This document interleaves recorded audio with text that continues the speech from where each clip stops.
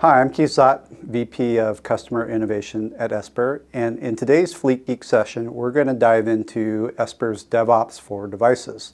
Now, DevOps is a very loaded term. I'm going to take a very pragmatic view of how you can approach this no matter where you're at in the journey to DevOps, whether you're a traditional IT op type shop with a dedicated device fleet, or if you're at the other end where you're API driven, cloud to cloud, and you're at the forefront of doing DevOps within your overall cloud infrastructure, as well as for your devices. Important note, a lot of people view DevOps from the view of the cloud.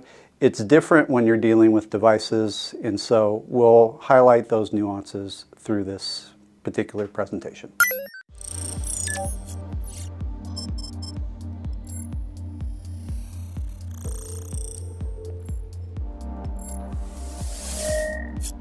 Hi, I'm Keith Zott, VP of Innovation and Solutions at Esper, and you're watching Fleet Geek. Build your dedicated device fleet your way.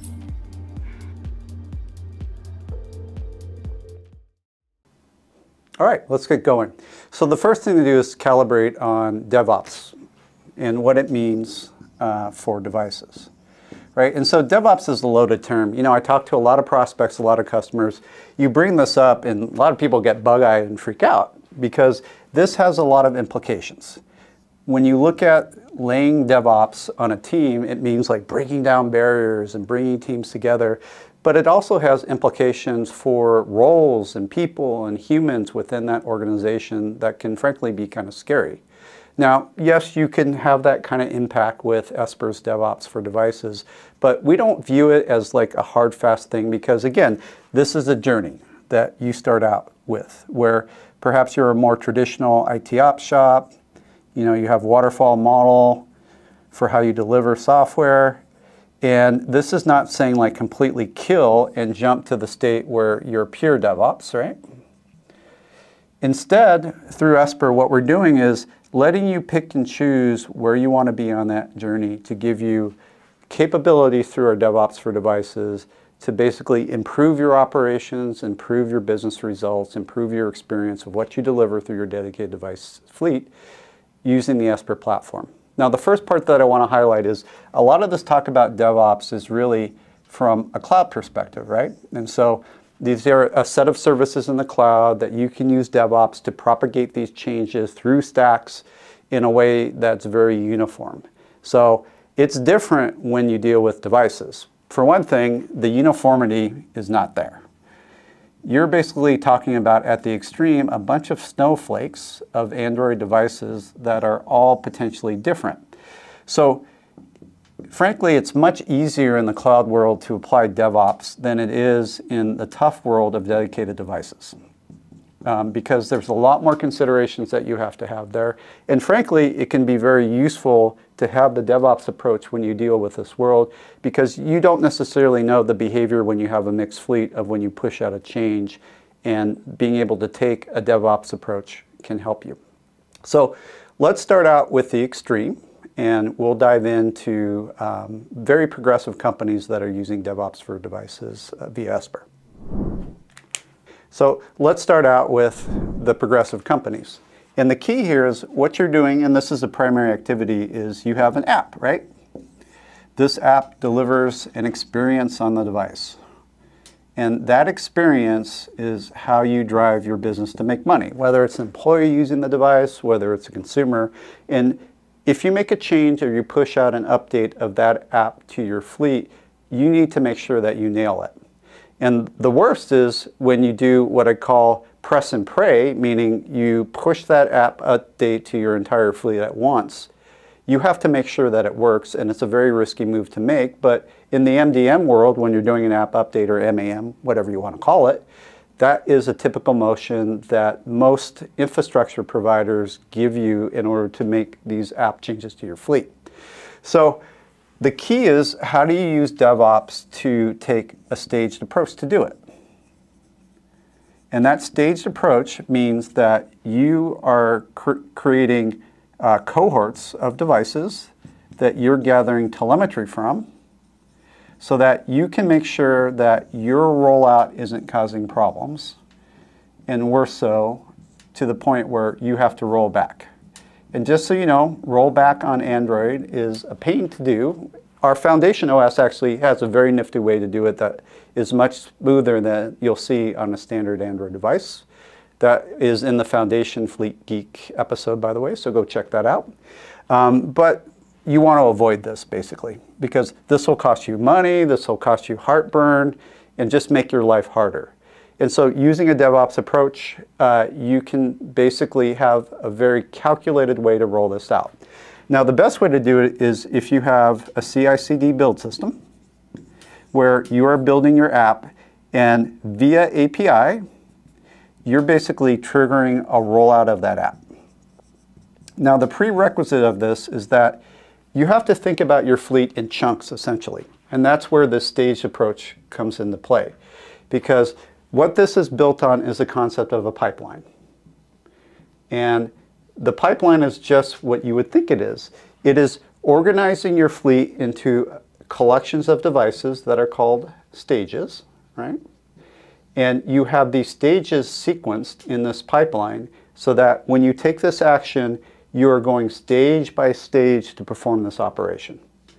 So you are progressing this change that you're making to your fleet in a way that is progressive, lowers your risk, gives you the ability to monitor it, and stop the rollout if you wish, do a rollback, and give you higher confidence as you increase your blast radius for making that change until finally you're done, right?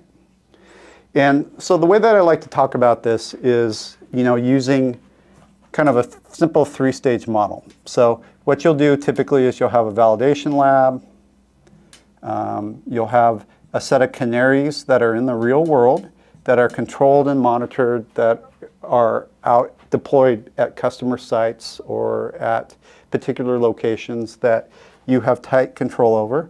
And then finally, do your full rollout. If you take this simple approach, you lower your risk greatly because by running it through the validation lab in a controlled environment, you're going to catch the obvious stuff. If you have canaries out there in the real world, then you're going to see what happens when they're actually deployed. And then finally, that gives you the confidence to be able to do the action of the full rollout, which, as you know, if you've done this, never goes perfectly. And so there's a lot of remediation and follow-up that needs to happen, which relates to reporting and making sure that you do that cleanup work to get your rollout completely done. What we see are customers that are API-driven that are able to do this by using Esper directly through cloud-to-cloud communication using our REST APIs, as well as our built-in pipeline service, which is available to you, to basically, in an automated fashion, drive this. So essentially, when the new build appears, it is automatically uploaded to Esper. The pipeline is triggered. It's deployed to the validation lab. And then it can be automatically promoted through code to the canaries, and finally automatically promoted through code again to the full rollout. Throughout this process, our customers are monitoring the health of each of the stages through telemetry, and through that, in an automated fashion, can stop rollout, trigger an automated rollback if necessary, and basically have code handle this all with humans monitoring it. We have a lot of customers that do this, and I would contend that Esper is the best infrastructure to be able to provide this, because whether you do it through calling what I call our primitive APIs, where you can do the operations, do the app install, and you do all that tracking work yourself, our APIs enable you to do that. If you want to use our pipeline infrastructure as a service and have us do it for you, that's also available to you as well. So very flexible there. Now, here's where I'm going to change gears. So basically, if you're doing a modern CI/CD automated type build procedure via API, Esper infrastructure is perfect for you. But if you're IT ops, do not let this scare you away, because our philosophy is this concept of using DevOps and pipelines with stages should be very applicable to you as well. So let's move on to that next. IT ops. Boy, it's a tough role, a lot of responsibility, a lot of stuff that you have to deal with. And the developers probably look at IT ops as Luddites, if you will, right? But the reality is through Esper, it's possible, and we've seen this, that the IT operations team can take the lead on DevOps within these organizations. That's because through Esper, through our console, we bring our pipeline functionality to you in a form that is human configurable. So think of this journey that you're taking to DevOps, where it's not just about code talking to code, but it's really how you as a human team can organize your fleet to be able to drive a very calculated rollout of an application, a piece of software, right? And so it's the same kind of concept where you talk about defining a pipeline and doing it with stages. And this means that you have to think through how you want to organize your rollout, and you use our console to be able to do it. And so I'll use that 3-stage example again, where you should have a validation lab, right? And that validation lab probably you own and control. And so through Esper, you can define a pipeline through our console where you define either the group, because we use a group construct, or the individual set of devices that you want to push that application install or application update to as your first stage. So literally through that, you define those sets of groups or devices, and with that, you can trigger the rollout and install or update of that app to your validation lab. And then next, you can work with your customers, right? You know who they are, to find those canaries out in the field that make sense for you, your relationships, your business, and in a sense, you can be the one to monitor that telemetry to be able to determine how is that app rollout going. But the key point is you control your blast radius, and you have confidence that you've gone through your validation lab, all good. Now you can take it out to your canaries and get some real feedback. And then if that goes fine, finally you can promote it to the wide rollout. If you want to make this more granular, you can. But the key point here is that from an IT operator perspective, you can separate the definition of that rollout to a higher level role, if you will, someone that understands the topology of the fleet, the relationships that are involved when you roll out that piece of software, potentially even the politics too, that go with it. So that way you define it once, and then you can separate the action of doing the app update to the person that executes it, because they don't need to think about this topology and organization. Instead, they just need to focus on that app rollout that you have defined the stages, and they can execute it very efficiently. And you can have multiple pipelines that you define depending on what you're doing, what you roll out, and give you that control, that oversight of it at the management level, and then be able to slice off the execution of it at the proper level within your organization. So this is a great step in that journey to DevOps. This has nothing to do with APIs. It really is done through our console, and really lets you see the value of using DevOps so that you can plan your roadmap to automate this in the future and be on that path to DevOps. So this is a great start to that journey that you can take right away through Esper that makes things very easy for you. So let's get to brass tacks on where Esper is right now with DevOps. So what we do is we allow you to do a set of operations. We let you do app install or update. You can do that via the console today. So it goes back to you can define those stages. You can have multiple of them depending on your rollout, depending on like your fleet organization, and set those and then have it available for operators to be able to use. Or you can have all this done via API with a much more sophisticated system, or anything in between.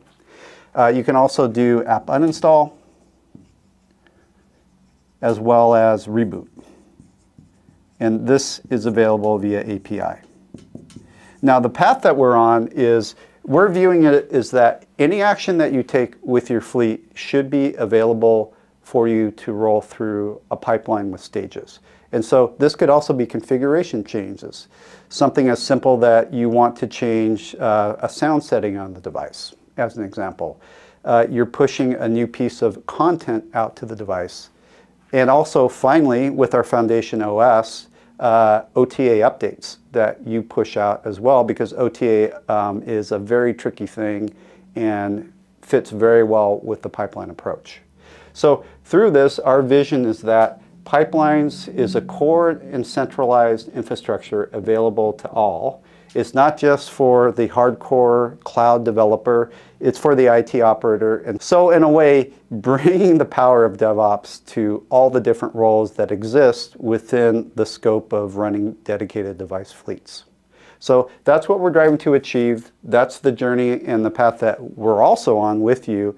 And so with that, I invite you to join us on that, whether you're a traditional IT operations shop, whether you're a new startup that is completely cloud-based. We have what you need to get started or to nail your DevOps journey, your DevOps execution through Esper. Sign up for our free trial. Check it out.